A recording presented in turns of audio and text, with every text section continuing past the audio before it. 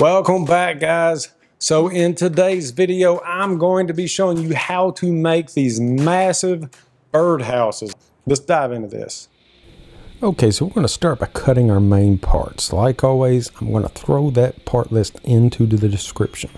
And like we have discussed in previous videos, fence pickets are no longer full 5/8 inch thick. So I'm starting to sand them down or plane them down to 1/2 of an inch thick. That way everything can be uniform. And when it comes to the part on cutting the shingles, we'll cover that separately. And here we are, the main parts for the build. Now let's go ahead and prep these parts for assembly. Parts A through F are going to be the fronts and the backs of the birdhouse, so there'll be 2 of each. And that's all that I'm doing here is putting a 35-degree angle on parts B through F. And the measurements that you will find in the description are going to be for tip-to-tip measurements. And then we're going to put that same 35-degree angle on divider parts I through M. Again, this will be tip-to-tip measurements. And I just laid out the backs and the divider so you can see where we're going with this. You can already see the shape of the birdhouse. And now I'm going to make a template for all of my door openings. The openings are 2 7/8 inches tall by 2.5 inches wide. And I'm starting the arch at 2 inches up. You can easily mark all of this out yourself, or if you decide to buy the plans, there will be templates for all of the jigs that you see made in this video. Any parts that we are cutting that has an arch to it, a sander is going to be your best friend. It will make those nice and smooth. And especially when it comes to cutting the shingles, because there's going to be a lot of them, if you have a little belt sander or a big belt sander, it will make your life 10 times easier. So with a door template made, let's go ahead and lay out the front and get those doors marked. And I want each door to be offset with the one above it. Now see what I'm doing here. I'm taking notes. I'm writing everything down.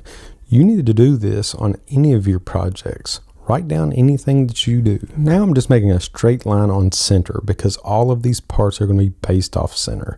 And then I'm going to put a center mark on my door template as well as this little 2-inch spacer that I've made. And to start with, I'm going to take my center mark of the 2-inch spacer and line it up with the center mark of my bottom board. Mark both sides and that will give me the edges that I need for my door spacing. Basically, this is allowing me to have all of my doors 2 inches apart. So when we move up to the next level, we're going to start with the center mark on our door jig. And then on your center mark between each level, alternate between your spacer and your door outline. And we'll continue to do this until we have reached the top. Now the top we're going to be doing a little different. So for part F, we are only going to be tracing out a portion of this jig. Let's say we'll drop it down about an inch, whatever looks right to you. In the end, it's really not going to matter because the cornice or the gingerbread, that's what I'm going to call it, will actually cover this hole up. Now that we have all of our doors traced, it's time to break out the jigsaw and get to work. And here's a tip for cutting these out. Whenever you're selecting your jigsaw blade, find one that is very narrow. Just like in bandsaw blades, the thickness or the width of the blade itself determines the radius that you can cut with it. I think that the blade that I'm using here is actually considered a scrolling blade. And then you'll just continue this on all of your parts A through F that are the front boards. Now with all of those cut, we'll give it a quick sand and we'll head over to the 720 for some pocket holes. Part F, the front board, this one here. This one we will not be putting pocket holes in. It's just too fragile. And with the bit set up, the one that just fell out, at 1/2 of an inch, we want to put a pocket hole in the center of every 2-inch section and then one on each end.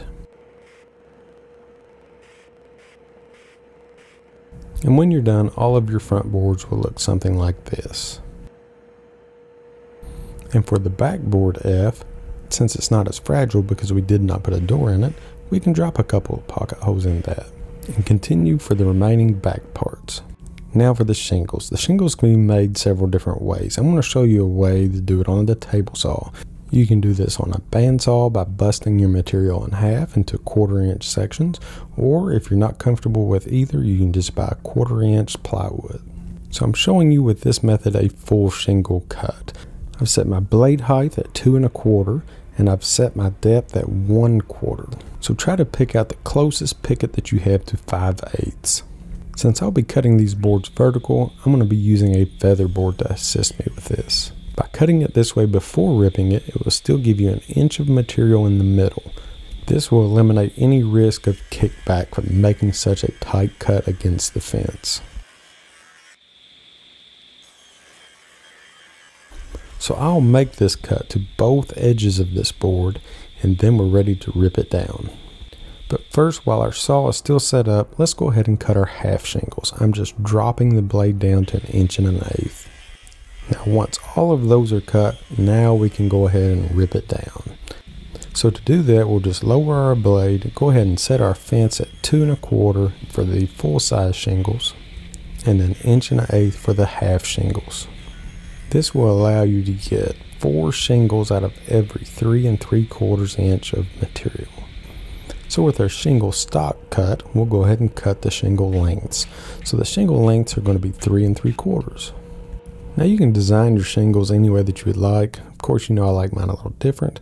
So I just measure down 1/2 inch and then find center and then make my arch. And I'm going to use this first one as a template to mark the rest.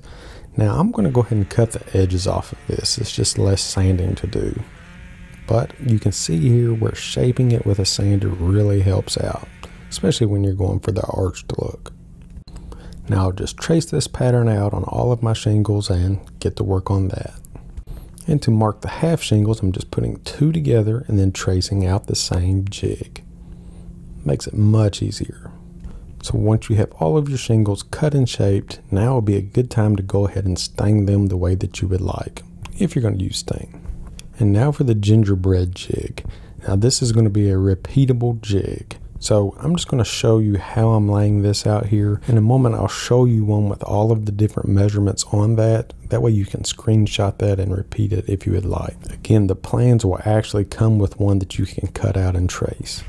And again, back on the jigsaw. So this template is a repeatable template. So you can just make the small section and repeat it over and over. I'll show you what I mean. And here's another tip. Always keep some 1/4 inch, even if it's scrap around, just to make your jigs and templates. So this little castle looking thing actually makes awesome looking gingerbread trim. So here's one that I've laid out all of the measurements for you. So that's all that you have to do is screenshot this and duplicate it.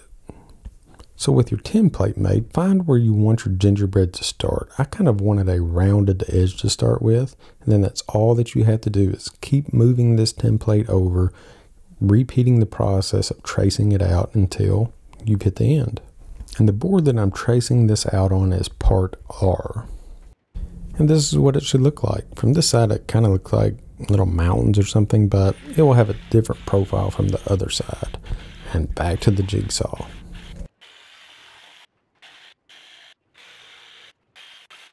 And this is the profile from the opposite view. Now it's starting to look a little nicer. So once you have your first board cut, since we're needing 2 of these, just put it on top of your second and trace the whole thing out. And now we have both of our gingerbread pieces. I keep calling it gingerbread, it's just kind of an old school term. Now let's make our roof boards, and we're going to be using boards O and P. So instead of going out and actually buying a wider board, I'm still using fence pickets. I kind of saved the ugliest material for this part. I'll just join these 2 boards together with pocket holes and we'll be set. It's not going to matter anyway because this is all getting covered with shingles. And now we've taken super cheap fence picket material and made a 6 3/4 inch board. And finally, that is it. That's all the parts that we need cut for now. So let's go ahead and get those stained and painted up. Just like in any of our projects, this part is up to you. Get creative with it. Just like in this birdhouse, I actually stained the divider boards instead of painting them. But I'm still going back to the farmhouse white over black paint for the rest of the birdhouse. And the amount of distressing is completely up to you. You'll notice at the beginning of this video, one of the birdhouses was heavily distressed and the other one, this one, not so much. But this is one distressed and the bottom one is not.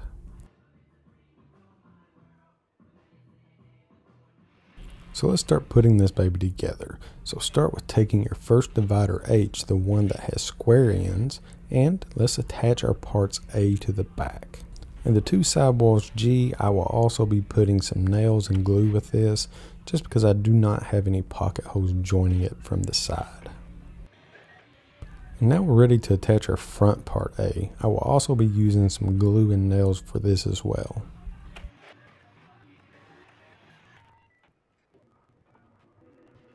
We'll finish up by putting our pocket holes in the front, and our first level is done. Starting to come together and looking good. And now we're ready for our second divider I. Now this divider will actually have the bevels on it. The remaining dividers will actually all have bevels.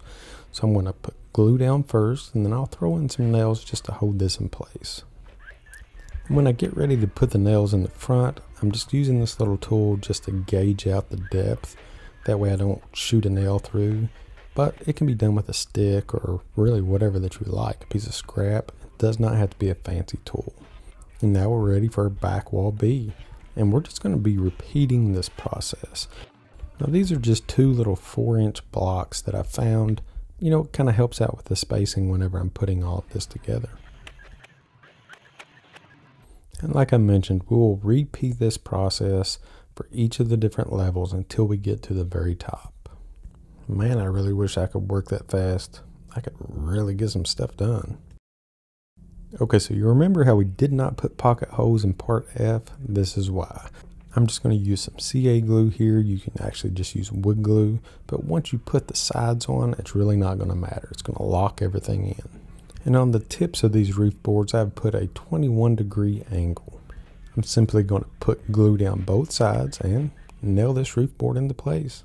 And for the front facing edge, I'll use a straight edge just to mark it to make sure that my nails are actually going into wood and not shooting out the sides. Since I want my gingerbread trim to meet nicely at a point, I'm putting a 55-degree angle on each end. And to install these, I'll be putting wood glue on the edge, clamping into place, and throwing some brad nails in. And this is where we're at. We're finally seeing this thing come together, seeing what it's going to look like, and it looks awesome. And now to install the roof, I'll be using 5/8 brad nails. It's actually the smallest brad nail that I know that they make, but I'll also be using some wood glue. I'm going to be installing my first run of shingles 2 3/4 from the bottom of the roof itself, and this will be 3 full shingles. And for the rest of my shingle runs, I want 2 1/8 spacing for each one. So I'm going to go ahead and mark that out. So for the second run, if you'll notice, I'm putting glue at the top and also glue where it meets the first. And this is going to be a half of a shingle, 2 fulls, and then another half. And now for the next one, we'll go ahead and do 3 full shingles. And we will repeat this pattern until we get to the very top. And notice on the half shingles, I'm always putting the flat edge out. And if you have a shingle to slide down while you're nailing it in like this, first put your safety glasses back on, the way that they should have been from the beginning, and then blame someone else. Where were you at on that one, Stickly? Okay, so just pull that off and fix it, repeat, no big deal. Now your very last run of shingles will have to be cut down. As you can see, they're too long. I'm going to recommend getting this measurement when you get to this point, just in case you get off a little bit during the process of putting on all these different shingles. And then once all of your shingles are installed, turn it around and repeat on the other side. And there you have it, a beautiful, gigantic birdhouse that is built literally out of 9 fence pickets.